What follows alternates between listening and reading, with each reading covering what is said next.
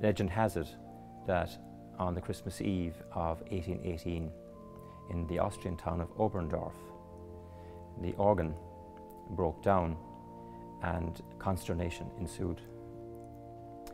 An author stepped forward with a simple text. His name was Joseph Moore. He presented it to the local choir director, Franz Gruber, who set it to music there and then, and the carol was first performed on that Christmas Eve in 1818. So this year marks the 200th anniversary of the composition of Silent Night.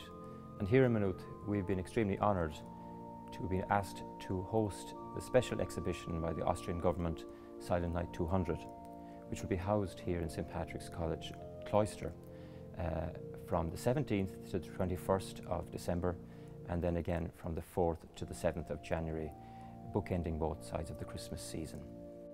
The exhibition will feature obviously historical and musical context and some background to the two composers, but it will also have a special feature prepared by academics here in Maynooth on the origins of the most popular Irish language translation of Stille Nacht, which is Ihe Ciún, Ihe Vic Day.